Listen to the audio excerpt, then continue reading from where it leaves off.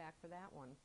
Today she'll be reading her piece recently published in an anthology called Dirty Laundry, which will be available. Please welcome Kelly Carlin. Let me mic you, dear. Okay, darling. Oy, oy, oy. Oy, oy, oy. Ay, shit, this is so graceful. This is so slick. Isn't Oprah's this? going to love us, Oh. isn't she? Okay. I love sticking things. That's in perfect, things. darling. Come on up, girl. Sit down. Make yourself at home. Thank you for having me, all of you. I'm very, very excited to be here. This is called How I Spent My Summer Vacations. It's 1972, Carnegie Hall, New York City. Outside on the marquee, my dad's name shines for all of Midtown Manhattan to see. Carnegie Hall presents George Carlin. A huge coup for my dad, who grew up a latchkey kid not 60 blocks away in an area just west of Harlem called Morningside Heights. He and his kind called it Irish Harlem. Inside the theater, I sit in the corner of the dressing room munching on some potato chips. Dad anxiously paces the floor going over material in his head, while Mom sits on the couch, somehow managing to have a deep and intense conversation with someone she has met only 10 minutes ago. Suddenly, we get the knock. 2 minutes, George. Mom, Dad, and I leave the quiet of the room to make our way through the bowels of the building. As we walk past people, they say things to us like, "Go get him, George. Knock him dead." I do not know these people, and they do not know me, but they know my dad. Everyone knows my dad. As we come up from the basement, we start to hear feet stamping and the chant, "George, George, George." There are over 1,000 voices saying my father's name over and over again. And when he steps out onto the stage, they erupt into a roar, and every hair on my body stands. I feel energy all around me. I feel extremely alive. And although I understand that they aren't cheering for me, at 9 years old, I still feel like I'm a part of it all.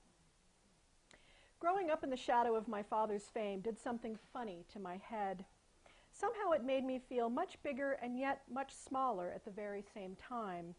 It was all very Alice in Wonderland-like. As a young girl, I didn't know how to metabolize that amazing feeling I would get when I would hear the roar of the crowd in response to my father. And so I didn't understand that it wasn't really mine to have and hold. No one told me that if I took in too much of it, my mind would become as confused and distorted as if I had taken in some kind of psychotropic drug. And yet, there it was, crackling, luminous, and filling up the air all around me. Palpable, immediate, there for the taking. And God knows, it was the 70s. A time when everyone, including my parents, were jumping down that rabbit hole by ingesting everything they could get their hands on to take them out of their smallness and connect them to something much bigger and brighter. And so while others took in LSD, Reds, and Bennies, I took in the roar of the crowd, the electricity in the air, and the shine of my father's fame, and let it fill me and make me larger than I actually was. But that feeling never lasted long. Backstage, when we would walk into a room, all eyes would move to my father, and then people with faces beaming and hands outstretched would move toward him, telling him something they loved about him, usually a line from his show, which they would try to say just like him, and which always made me cringe. Or they would hand him a gift, my favorite, a tie-dye t-shirt with a drawing of what I assumed was his likeness, but because it looked more like a combination of Jesus and Charles Manson, I was never truly sure. God help us all.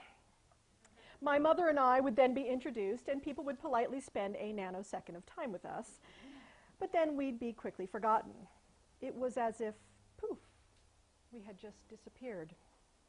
In order for me to feel seen, I would have to work it. We would be backstage in some college town, and Dad would be surrounded by well-wishers, and I, feeling small and ignored, would come up to them and then just wait. Then some person might glance at me, unsure of who this child was, and I would say to them inside my head, "You don't know who I am, do you?" Then I would touch my father or ask him a question, saying subtly to the doubter of my status, "I'm with him." They would then smile at me with understanding and connection in their eyes, and I would then feel safe and seen and think, "Yes, now you understand. Now you know who I am." Believing that my status, my connection to the crackling luminosity had been affirmed in their eyes, not understanding that in reality, I was only trying to affirm my own status in my own eyes. And not that I nor other people thought or did any of these things consciously. No, absolutely not. The effects of fame work in a much more mysterious way inside the dark recesses of our minds. Here's how it works. The part of our mind that is hardwired for the worshiping of, let's say, a god or a higher power or whatever, is the part that is also utilized in the worship of celebrity. It is the part of our psyche that connects us to the sacred, and yet because we've all been miseducated, alienated, and hugely disappointed by this strange thing we call life, we do not recognize that we are worthy of this inner sacredness, and so we fling it out. We project it so we can then have some sort of safe yet dishonest relationship with it. I mean, Jesus Christ, we don't want to get too chummy with our inner God now, do we? I mean, who knows what might fucking happen? You know, like Christians might actually start acting like Christians. But no, in this country, we take our godliness and we throw it out of ourselves and onto every celebrity we can get our hearts and minds around, and all we are left with is an emptiness that sometimes feels like it will never, ever be filled. And so, this is how I spent many of my summer vacations and most of the next 30 years of my life, unconsciously flinging my inner sacredness out and onto my father so that I might feel like somebody, anybody. A month before my father died, the last time we saw each other was for his birthday lunch in May. Dad, his girlfriend Sally, my husband Bob, and I went to Ford's filling station in Culver City. He got a big hamburger. I think I got the ribs. It was a great time. As always, we laughed a lot, talked about this crazy world, and caught up with all that was going on in our lives, like Bob and my future trip to Scotland, and if Dad had seen the most recent episodes of Foyle's War on PBS. He loved British mysteries. As an adult, being with my dad was always fun because making him laugh or smile or showing him a new angle on the world was deeply satisfying. I mean, who wouldn't love having the power to do that to someone who does that for the world? And somewhere during that lunch, I realized that when I was with my father, I could more easily plug into that inner shininess or sacredness that I spoke of before. It was as if I could consciously use his higher vibration to help jumpstart mine. I knew I was no longer borrowing his or only seeing him as the source of it. I was now consciously accelerating my own vibration with his, like how a tennis player becomes a better player when she plays with someone of a higher caliber. I was like an electron jumping to a higher orbit. And the more I claimed it as my own, the more it felt like we were keeping each other dancing at that higher orbit. After saying our goodbyes, I was walking up the street to the car when a voice came into my head suddenly. It both scared and thrilled me. It said, "Kelly, you can no longer depend on him to be the source of your ability to live from a higher orbit. You now have to and can do this for yourself." I did not know how serious this voice was. I did not know that that would be the last time I would see my father.